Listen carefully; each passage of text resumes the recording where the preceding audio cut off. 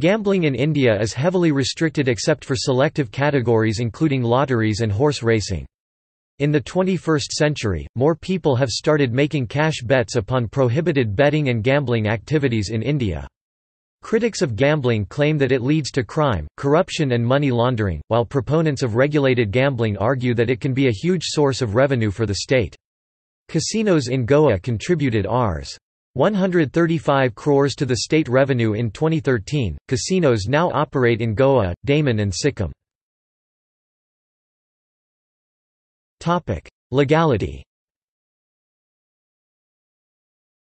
Topic: Gambling is a state subject, and only states in India are entitled to formulate laws for gambling activities within their respective states. The Public Gambling Act of 1867 is a central law that prohibits running or being in charge of a public gaming house. The penalty for breaking this law is a fine of 200 rupees or imprisonment of up to 3 months. Additionally, this act prohibits visiting gambling houses. A fine of 100 rupees or imprisonment of up to 1 month is the penalty. Indian law classifies games into 2 broad categories, viz., game of skill and game of chance. The Supreme Court of India has, for instance, held the game of rummy as not a game entirely of chance like the 3-card game mentioned in the Madras case to which we were referred. The 3-card game, which goes under different names such as flush, brag, etc., is a game of pure chance.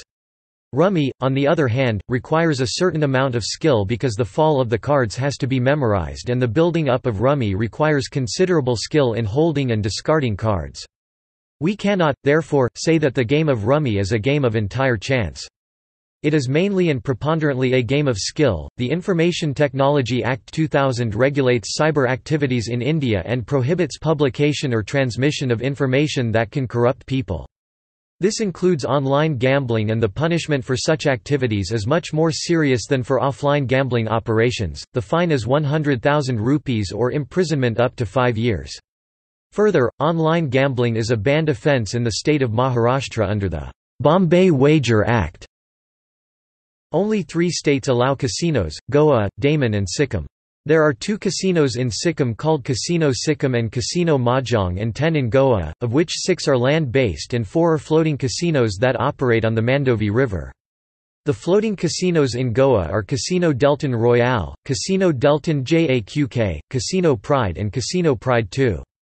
While the first 2 are controlled by the Delton Group, the latter 2 are managed by the Pride Group. According to the Goa, Daman and Diu Public Gambling Act, 1976 casinos can be set up only at 5-star hotels or offshore vessels with the prior permission of the government. This has led the Delton Group to open the first land-based casino in Daman, which is open now.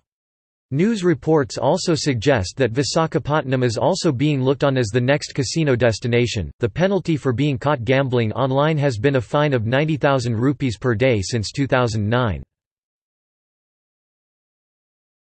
Topic: Online.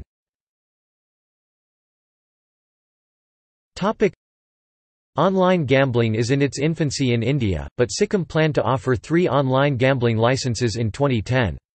This failed despite India being the most sought-out country for online gambling. Sikkim also permits an online lottery, which takes bets from players throughout India. It was expected that other states would follow Sikkim, thereby opening up a major online gambling market throughout India. Legalization.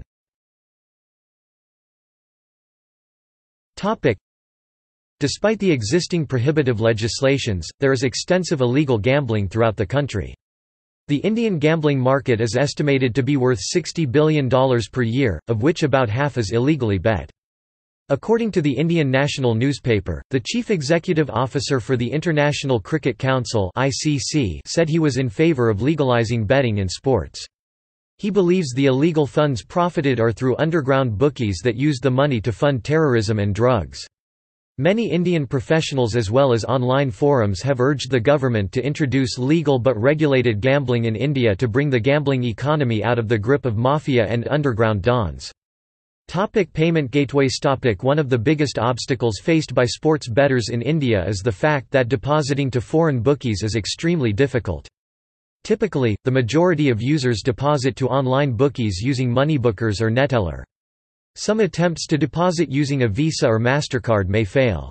The same is true of online bank transfers. In order to circumvent these blocks, savvy Internet users have started to use e-wallet services for depositing. These services add a middle layer to disguise the nature of transactions, enabling users to get around the blocks by first depositing to an e-wallet and then using that e-wallet to fund an online betting account in rupees. This is important because it circumvents legal issues that may have arisen about foreign exchange law. Gambling during festivals in India. During festival times, gambling is conducted on a major level in India. During festivals such as Deepawali and Holi, gambling business upgrade to 30 to 40% in India. Gambling during festivals is conducted majorly in Uttar Pradesh, Haryana, Bihar, Jharkhand, Chhattisgarh and some of the rural parts of other Indian states, but gambling is strictly prohibited in J&K, Madhya Pradesh, Kerala, Sikkim and Assam by the orders of central government from last 8 years. This major law passed in 2010. Even in other states also police raids are regularly conducted during festivals as gambling is illegal in India. See also